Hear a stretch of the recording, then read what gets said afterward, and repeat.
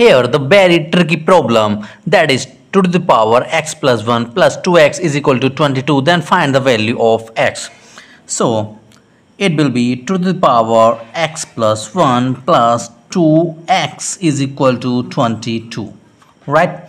So as we know that if a to the power m plus n is written, then it can be written as a to the power m multiplied by a to the power n, right? So it will be 2 to the power x multiplied by 2 to the power 1 plus 2x is equal to 22, right?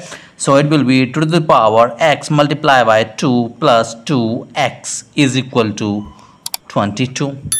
If we divide all term by 2, then it will be 2 to the power x multiplied by 2 divided by 2 plus 2 to the power 2x divided by 2 is equal to 22 divided by 2, right? So it will be cancel out, right? So 2 to the power x plus x is equal to 11, right? So 2 to the power x plus x minus 11 is equal to 0, right? So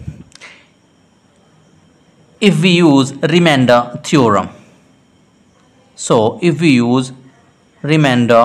theorem, then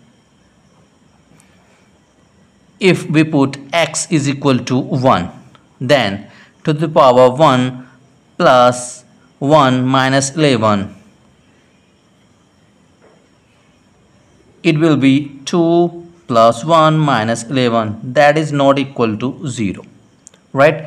If we put x is equal to 2, then it will be 2 to the power 2 plus 2 minus 11, that is not is equal to 0, right? So if we put x is equal to 3, then 2 to the power 3 plus 3 minus 11, that is 8 plus 3 minus 11, that is 11 minus 11, that is equal to 0. So the value of x will be 3.